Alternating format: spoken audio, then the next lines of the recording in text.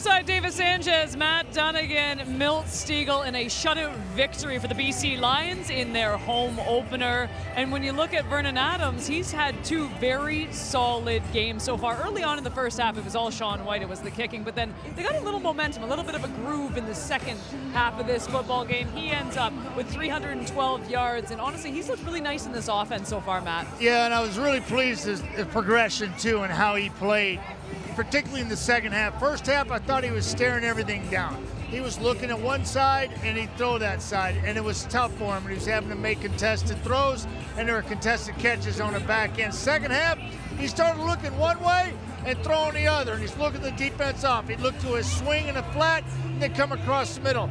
And I really think that he was settled down in the second half when we saw what Vernon Adams can do within the Jordan McSimics offense. So when you have that type of ability, I think halftime adjustments and good rapport with your receivers, it's only going to get better when these guys get healthier too, right? And once again, I thought that Taekwon Mizell settled in as a running back for the BC Lions, replacing James Butler, who we know is a Hamilton Tiger Cat now. But this kid looks like he belongs.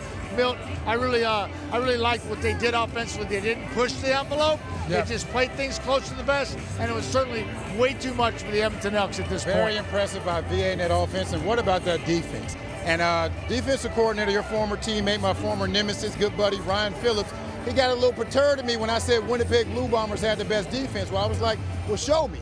That's exactly what they did today. And I know people are going to say, well, they were playing against the Elks, but you hold a professional team to 0 points?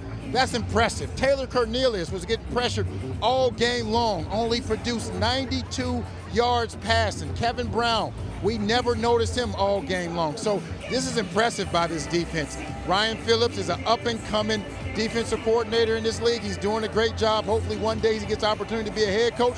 But the test is going to come next week. I'm setting it up when they play the Winnipeg Blue Bombers. A lot of people, including everyone in this panel, is really looking forward to that game.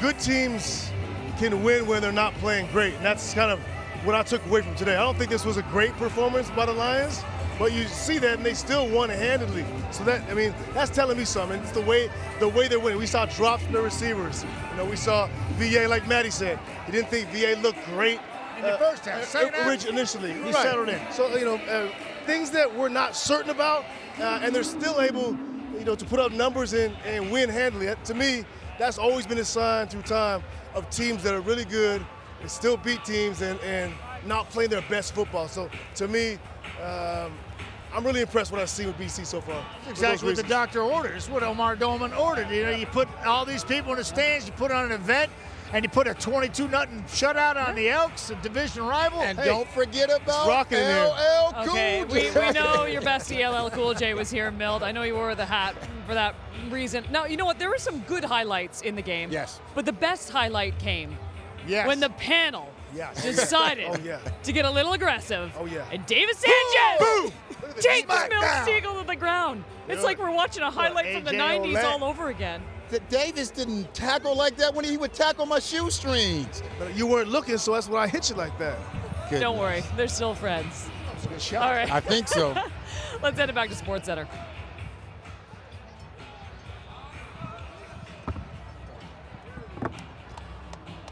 Guys, I need you to do me one quick favor. I just got to take this birthday thing for this guy. His name is Jason. It's his 50th birthday. Okay?